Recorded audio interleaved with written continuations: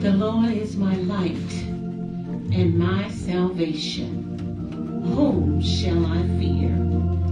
The Lord is the stronghold of my life. Of whom shall I be afraid? When the wicked advanced against me to devour me, it is my enemies and my foes who will stumble and fall. Though an army besiege me, my heart will not fear. Though war break out against me, even then I will be confident. One thing I ask from the Lord, this only do I seek, that I may dwell in the house of the Lord all the days of my life, to gaze on the beauty of the Lord and to seek him in his temple. For in the day of trouble, he will keep me safe in his dwelling. He will hide me in the shelter of his sacred tent and set me high upon a rock. Then my head will be exalted above the enemies who surround me. At his sacred tent, I will sacrifice with shouts of joy, and I will sing and make music to you, oh God. Hello, family. I'm not a stranger to you today, but I come to you today to say this is the day that the Lord has made. And even though we can't see the rejoicing in it right now, one day you will see that God has brought home one of his own, one who knew the Lord, one who he could depend on and he could count on. Our dear wife of Everett, Linda Jean Bell Bruce. She gonna get us for that Jean, y'all. And her sisters, her family, her brothers, cousins, everybody that's all connected to her. She lived for this day to come forward. So it's all about the homecoming celebration of one so dearly loved and one so dearly thought of. And as I think about it this moment, I just think about that smile that rests upon her face. She was always smiling to let us know that God had put something special in her. So as we mourn her today, Let that smell, just close your eyes. And you see her, that Linda right now, she is smiling on us. And I believe she said, you know, I've been sheltered in long enough. And I think she went on and said, I'm going to go on and shelter home with God. So praise be to God for what he has formed this day. And ain't nothing like hiding and sheltering in the tabernacle, because the Bible says to be absent from the body is to be present with the Lord. I can't think of a greater place today than to be sheltered in the presence of the Lord. So we thank God. And yes, we're going to mourn. And yes, we're supposed to cry. But those tears that we cry, oh, by and by, God is going to bring healing. So can we have a word of prayer? Father, as we come to you on this day that you have laid at rest your beautiful daughter, good God of Zion, you are the author and the finisher of our faith. It is to you, O God, that we behold the glory that you had already prepared. Because your word of God says that those you called, you foreknew, and you already predestined. So this is the day, God, that you have predestined for her life to return back unto you, God.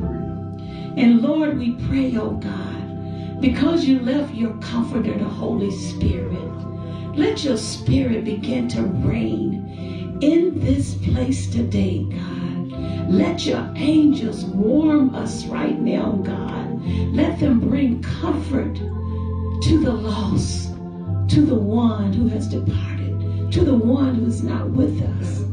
But you send your comforter today, God, to bring comfort and healing to our mind, to our body, and to our spirit, God. Lord, we thank you, God, in advance for the days to come, for those who will hear your voice, God, because we too, oh God, will be called, and it'll be our day, God. But until you call us, God, comfort us, God, strengthen us, God, heal us, God, heal us in your word, heal us in your song. Father, we pray it right now in the name of Jesus. Amen. We have a sister here with us today, wants to come and share the minister reading. Do you want to share the minister reading, the scripture reading?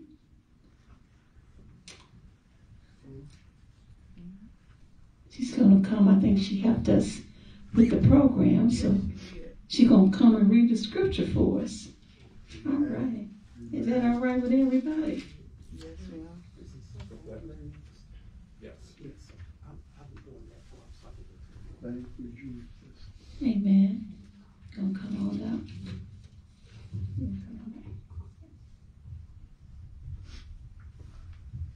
Hello and praise the Lord, family. Our scripture reading is coming from Psalm 23rd chapter. The Lord is my shepherd, I shall not want. Amen. He maketh me to lie down in green pastures. He leadeth me beside the still waters. He restoreth my soul. He leadeth me in the paths of righteousness for his name's sake. Yea, though I walk through the valley of the shadow of death, I will fear no evil, for thou art with me. Thy rod and thy staff, they comfort me. Thou preparest a table before me in the presence of mine enemies. Thou anointest my head with oil. My cup runneth over. Surely goodness and mercy shall follow me all the days of my life, and I will dwell in the house of the Lord forever. I just want to say to the family that God is our comfort. We've been here just a few months ago, but you know what? God is still in control. And he knows our heaviness today. He knows our heart. the hearts of the husband, the heart of the children, the heart of the sisters. God already knows. And so my prayer today is that God just give us all peace in the loss of a loved one. I'm going to go ahead and sing a selection.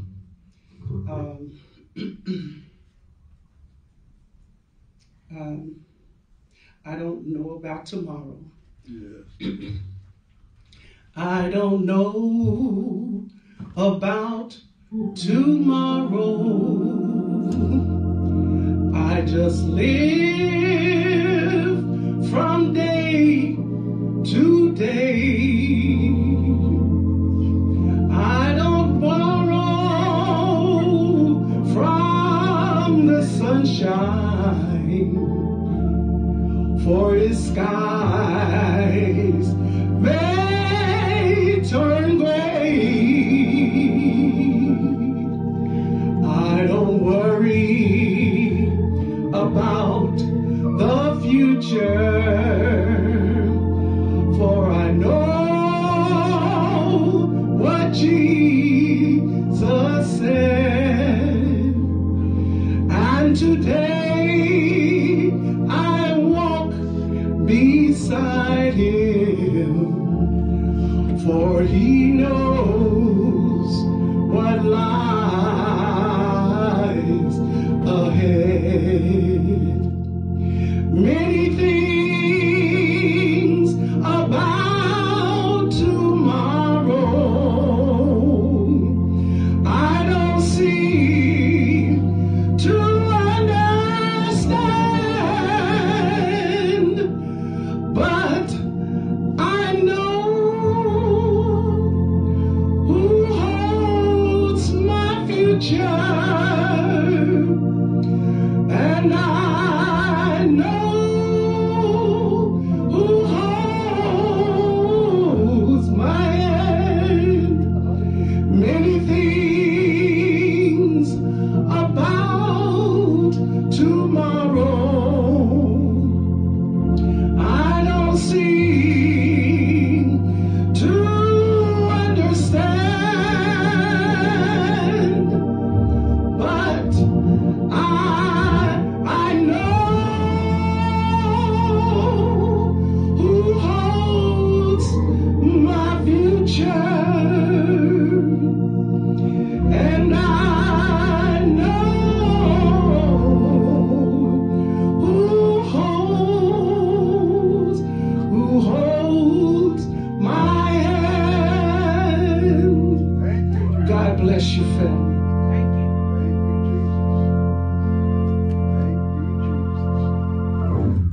Thank you, Jesus. Thank you. Yes, we already know who holds our hand, That's right. and he knows all about it. Mm-hmm. And anytime we think that God don't know, you know, you got to rethink that, because he is a God who's omnipotent. He is a God that is the same God yesterday, today, and will be in your tomorrow. Mm-hmm.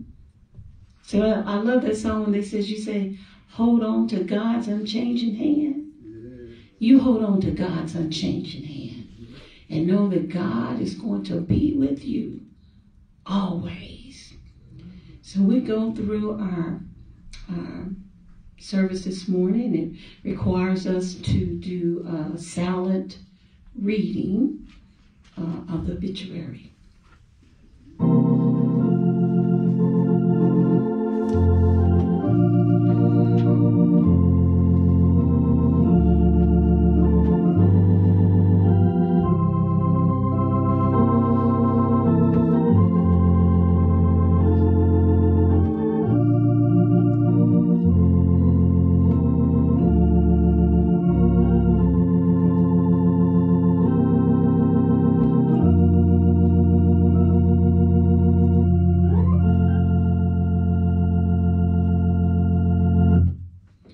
Amen. What a beautiful life. They say when God calls us, there's a time and a season. Mm-hmm. Ecclesiastes teaches us that there's a time to be born and there's a time to die.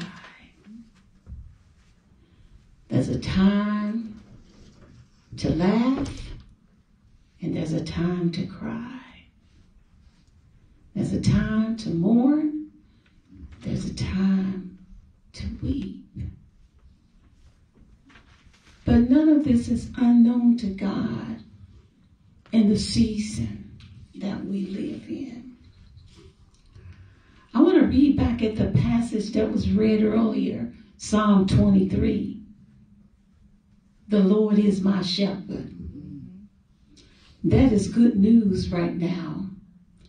Because aren't we living in a time right now, excuse me, that we need a shepherd? Amen. A shepherd that watches over us day and night. Mm-hmm. Truly, he is our shepherd. And the word says that because he is our shepherd, we are the sheep of the pasture. Mm-hmm.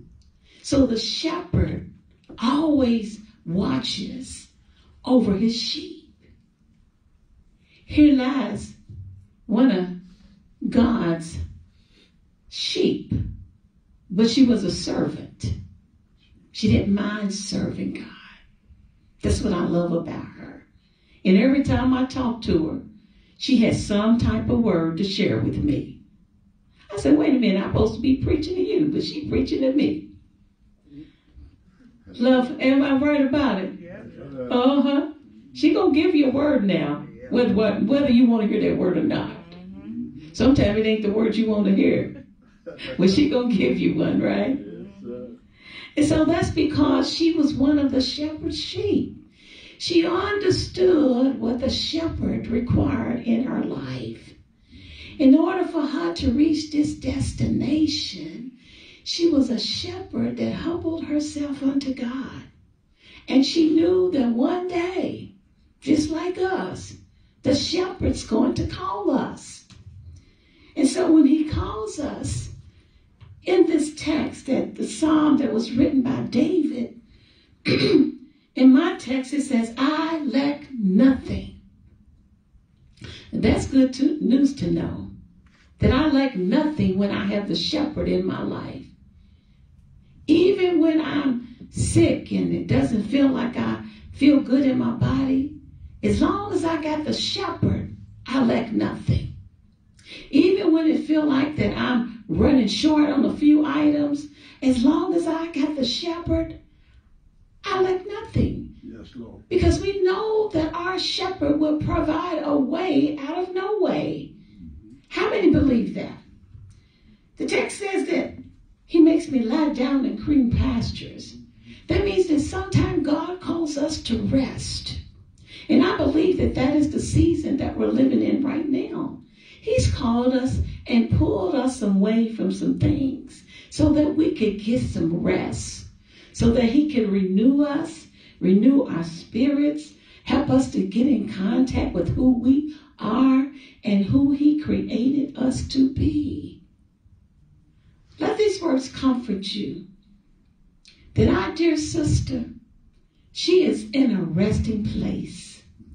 And I promise you, she do not want to come back, because she is resting, as they would say, she is safe in his arms.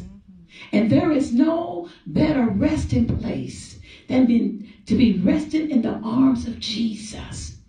Well, he hasn't called us yet, but he calls us today to know him as our shepherd and to rest in him today. To her children, to her grandchildren. I see she's got a host of them in here. She's calling you to rest. Because you know what? You're going to see her again. When he's your shepherd and you're his sheep, then what does he do? Think of a staff. What does he do with that staff? He takes the staff and he goes and he gathers the sheep. Raise up your cane for a minute, Everett. Brother Everett, just raise it up in the air so they can see your cane. Yeah, shaft looks something like that. You see that little hook on there? What he does when he goes get his sheep and he just pulls us on in. You can put it down. And so as a shepherd, because he cares about his sheep, she's already in her resting place. Now the shepherd, he wants us to make him even be greater in our lives, right? And so when we get into that resting space, then he's able to refresh our souls. I don't know about you, but being in this time of sheltering, isn't anybody here besides me that has really begins to get some stuff done? Hello. Anybody had a closet that you know you need to clean out? I gotta talk to the ladies for a minute. Y'all know how we get all our clothes in that closet and can't find nothing. And then all of a sudden, you done went through your closet in these last 5 weeks. You say, I've been looking for that shirt. Am I right about it?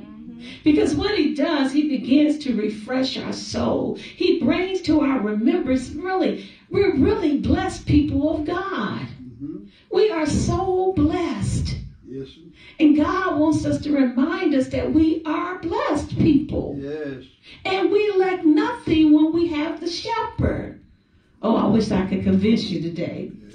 Yes. See, when we make the Lord our shepherd, everything that you've seen going on, from in the national capital to what's going on in Louisville, Kentucky, God has all power over that. Amen. Do you understand? See, he will guide us along the right path. Yes.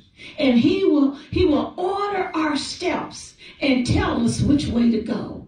And so when we have the shepherd as our guide, think of, what do we call it? The GPS, right? The global positioning system. Well, our shepherd is like our GPS, God's positioning system. And so he wants to negate our life to go in the path that he wants it to go.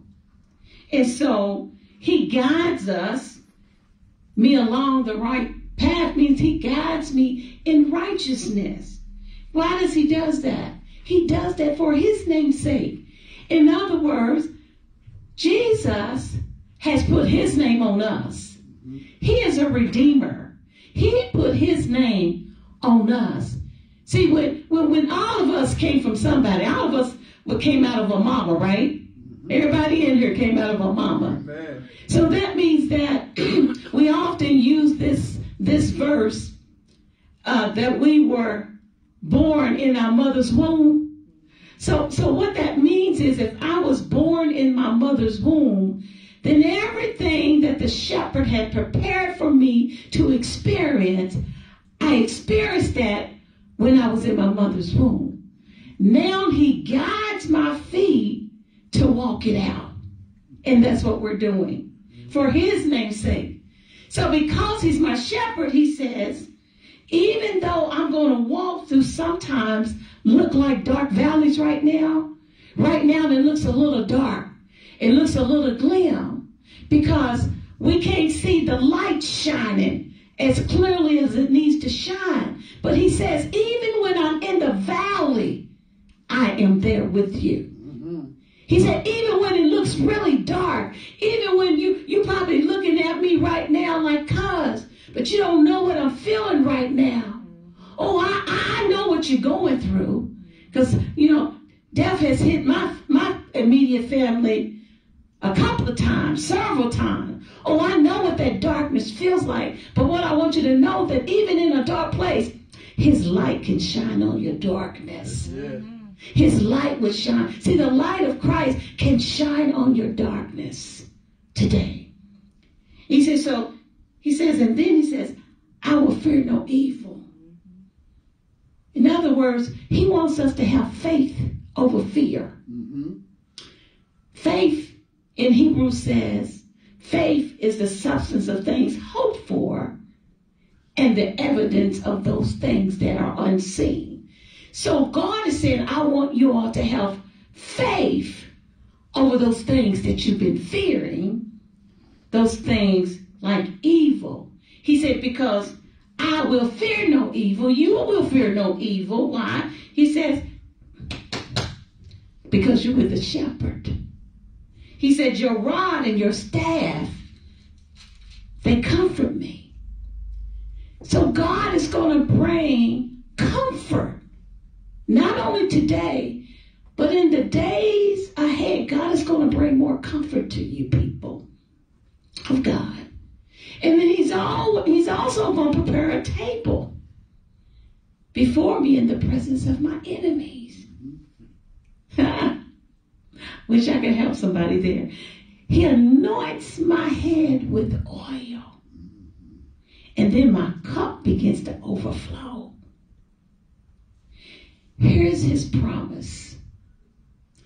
God has so many promises in the Bible. And his promises are yea and amen.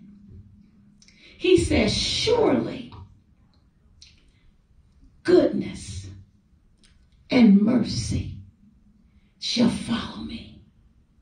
You know what we're looking at right now? Linda understood goodness and mercy.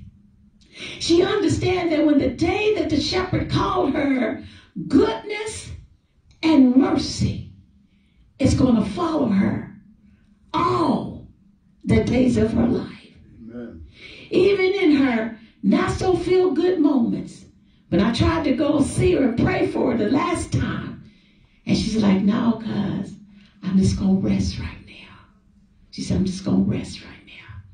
I said, okay, I respect that. But I want you to know who she was resting for. I want you to know who she was getting prepared for. She was resting because she was getting prepared for her shepherd. Because she knew that goodness and mercy was going to follow her all the days of her life. So what does that mean? The last verse of this says, and I will dwell in the house of the Lord forever. Amen. Amen. And that's what she's doing right now. Amen. She is going to dwell in the house of the Lord forever. Well, don't you want to be in the house of the Lord with her when he calls your name? So I ask you, when he calls you, what's going to be your answer? Because one day, he's going to call all of us. And we're going to have to answer that call. So right now, we're saying, yes, Lord. That's all he wants. He just wants a yes, Lord. And if we just continue to say yes to God, don't you know he'll take care of the rest? Sometimes when we preach the gospel, we make it so difficult. It's not that difficult. No. God just wants a yes. And I believe you loved her so much. I know you love her. I know you love her, Everett. But you knew God needed her, right? That's right. I know you loved her sister, but you knew God called her. See, she didn't just leave because she wasn't feeling so well. She left because God knew she was ready. Yes. That's why he got her, because she was ready to go. And so when they're ready to go, let them go on and go and be with the Lord. And one day God gonna call us, and all he wants to know is, yes, are you gonna be ready? And I believe you are. Yes, Lord, I'm gonna be ready. I'm gonna be ready when you call my name, because right now, until you call me, I'm gonna make sure that I continue to make you my shepherd. Can everybody say amen? Amen. So we just want to, I know that there's going to be something else done, but we want to go ahead and sing a song. We want to sing another song, and then we're going to close this up. And let me see if my brother can help me with this one. Jesus, Jesus, Jesus, he's the answer.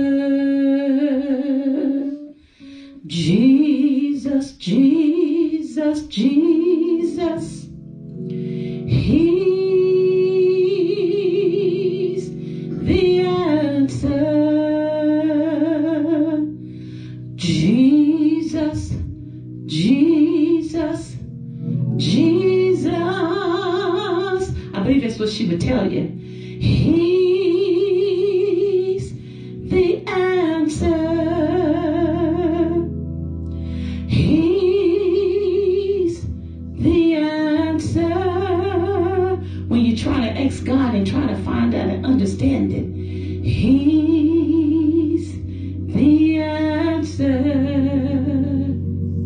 today.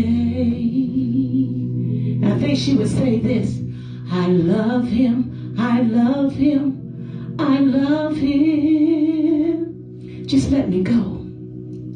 He's the answer. Oh, I'm going to see you one day. I love him, I love him, I love him. He's the answer. You can cry, and weeping may endure for a night, but joy is going to come in the morning. I love him.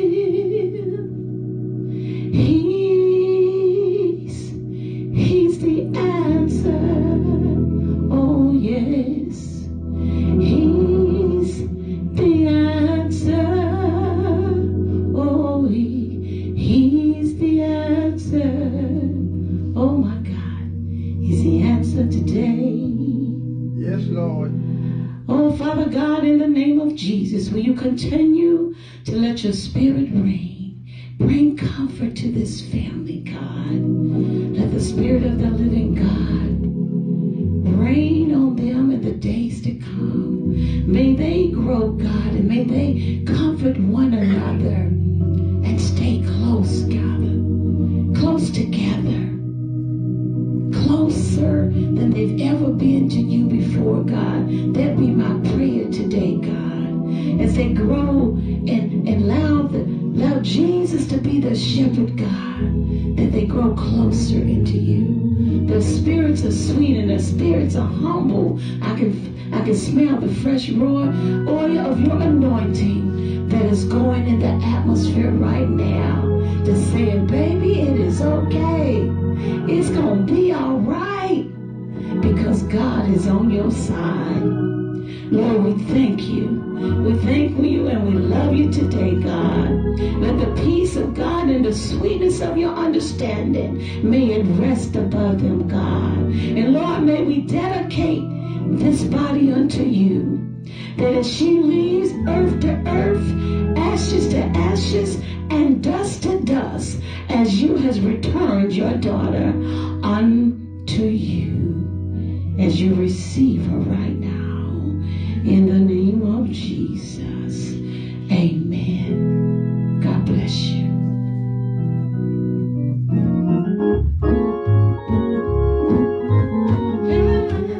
Heaven, what a day of rejoicing it will be when we all sing.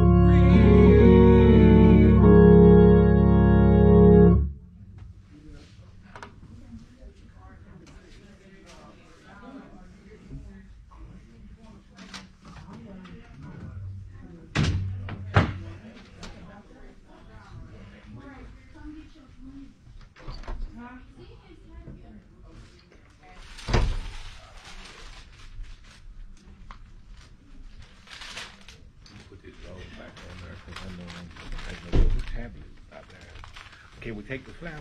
Yes, you sure can. You say his head? No. Is this it?